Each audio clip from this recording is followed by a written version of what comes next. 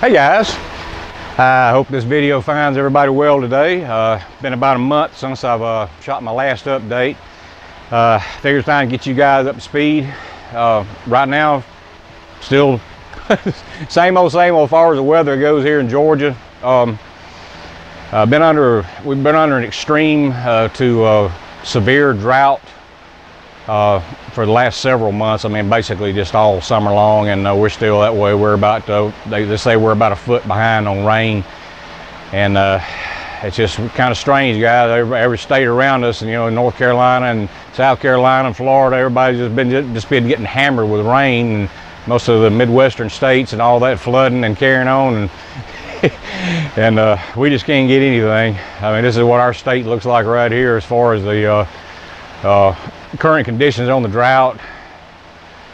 And here's a shot of my zoysia grass.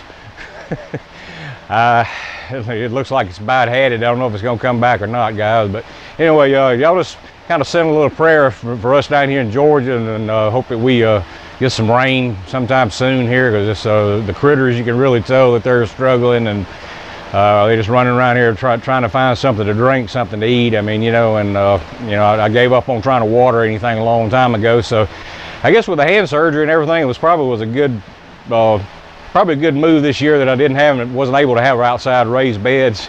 And I've got the greenhouse here, and I used it all summer long. And as you can see, we have replanted the fall and winter greenhouse, and we're gonna get right to that. I'm gonna show you what's going on, show you how everything's doing, and show you what I got growing, and show you a couple of experiments I'm gonna try this year and see what happens. So let's get to it. Okay guys, had a request from Air Pruning Hydroponics channel, Kirk Lee. He does you have to go in there and watch his channel. I'll post a link in the description box down there to his channel, and see what he does with these Dutch buckets. He does separate root pouches inside of Dutch buckets, and kind of cuts down on the root mass inside of it. It seems to be working pretty good for him, so y'all go over and check him out. But I had a request. He wanted me to do a measurement between my clusters on my big beef tomatoes. So I'm just going to pick the very first one right here, and I'm just going to stick the tape measure up in here, Kirk, and I'm going to go from the first cluster down at the bottom to the second one, which is that one is about 8 inches apart. The second cluster to the third cluster to the fourth cluster is 7 inches. The next cluster to the next cluster is about 8 inches. So they're staying pretty consistent. They're between 7 and 8 inches. We'll go ahead and do one more here from that one. I don't know if the camera's even getting this or not, guys, but I'm just measuring all the way up to as far as I can go. That one's about 6.5 inches to that cluster. That's working from bottom to top, Kirk. So if that helps you out, let me know if you need anything else. Okay, guys, I'm gonna freehand this thing this time, and just I'm gonna talk to you this time while I'm filming. Sometimes when I try to narrate these things after shooting the video footage, I forget to tell you something. Hopefully I won't forget anything this time. Anyway, as you can see, these tomatoes have really grown since last video, since I first planted them. There's a shot of them then. And if you'll notice on that very first plant right there, I had a sucker there that I put on the very first one. Well, I lower these things, you know, going the direction towards the tables over there. The sucker has been moved to here. This first one right here is the Campari. Go ahead and get a shot of it while we're talking about it. Got some nice tomato clusters already on there. doing real good, looking real healthy, of course. But the big beef sucker got moved to this end. I had to swap them around because it wasn't quite as tall, although it looks like it's about to catch up. But when I lower and lean these things, I have to lower them towards the tables back there, and I have to have the tallest plant, you know, going that direction. Nice clusters, guys. This thing here, I mean, as far as health wise and everything like that, blooming real good. I can't really tell any difference in it and the ones, these other three right here were from seed. Like I say, I went back to my big beefs, the Old Faithful, this year, and as you see, they're doing beautiful, and that's what I love about them. There are your tomatoes right there, all nice, beautiful clusters, all the way up, and just kind of give you an idea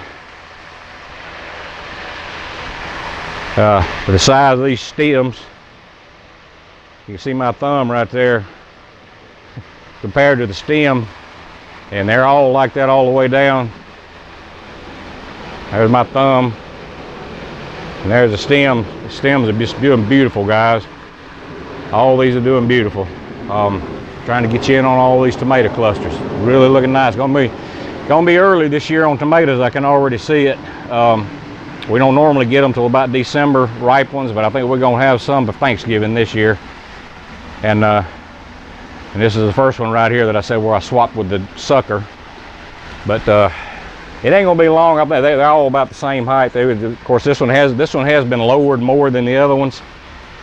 As you see, the stem's been at the bottom right there. I've already been lowering these things already. See how they're curving in? They're not in line with the bucket. That's how fast these guys are growing. Now, I tell you guys, I'm really, really, really impressed. Like I say, I'm never disappointed with the big beefs. I never am.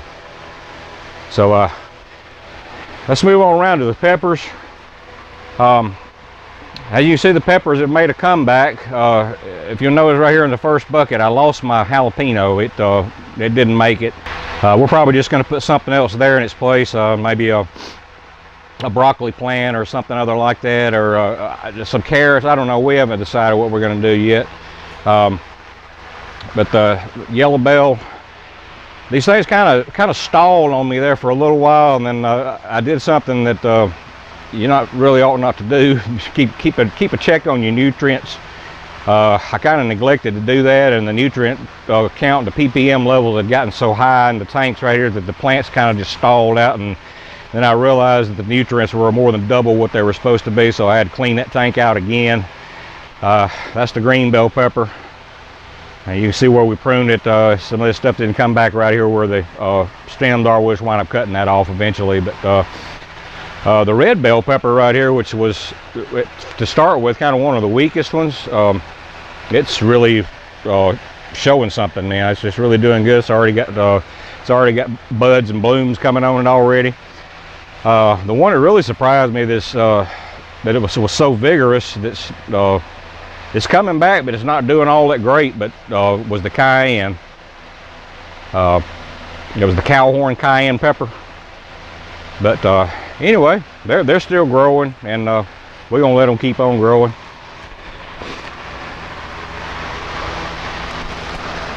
We'll do a little back shot here while I'm back here behind these tomatoes. Anyway, guys. Okay, this little seed tray down here, these should already be in the cracky beds, guys. These are 12 of my tomatoes. Excuse me. These are my lettuce plants. The giant Caesar. I used an older pack of seeds. They just did none of them germinate. So I had a newer pack that they replanted, and they had good success with it. So these are getting about ready to go in the cracky beds, and we're gonna do that real soon. Probably in about another week. I'm gonna start feeding them a bit of nutrients. But here's what we do. I have already planted. We got the Vivian romaine. Now these will have to be thin, guys, when they get a little bit bigger. You see there's more than one plant in there growing. And then we got the Sylvia red romaine. They're all doing good. Just have put these things in here about 3 days ago. from their seedling trays. And we got one missing right there. I had one that didn't come up, and I've got one up to transplant into there. This is where the giant Caesar is going to go, right here in this middle bed, as soon as they're ready to go. And something here I'm trying this year, guys. I mentioned something about the cucumbers, trying them in cracky. Well, I've got 3 little leaf cucumber plants right there in the back, as you see them right there. And I've kind of just constructed me a trellis net. I just swung it over the purlin down there and then just strapped it down to the styrofoam plate. And we'll see how these things do in cracky. I've never grown them in cracky before. I've grown them outside, of course, and in Dutch buckets. Done real good. We'll see how the cracky method works on them. And then in the front right here, I'm going back to try some of that dwarf blue kale that I grew a couple of years ago. I just put 3 of them in there, which if they do like they did before, that'll be plenty of kale for us anyway. But that's about got it, guys. Okay, guys, that's about all I got for you this time around. I'm gonna try to start being more diligent about these videos. Try to get more videos posted. I'm gonna try to start, you know, getting back into some more how-to topics and things like that. You know, and all, instead of just, you know, just constantly showing you, you know, what's growing and all that. I mean, I need to get back into, you know, some more instructional type videos and the way I do things and stuff like that. So hopefully, you know, good Lord willing, the creeks don't rise. We'll get some more info videos going here for you here in the future. And of course, I'll keep you up to date with everything going on. I'm gonna try to go back to the 15-day updates like I was doing before, with the latest progress and stuff like that. You know, so you guys, just thank you so much for your support, and just please stay tuned, and y'all bear with us. And we've had a lot going on this year, as I've said before. Not making any excuses, but you know, it's just it just has been kind of a weird year for us. So anyway, until next time, may God bless you. We'll see you next time.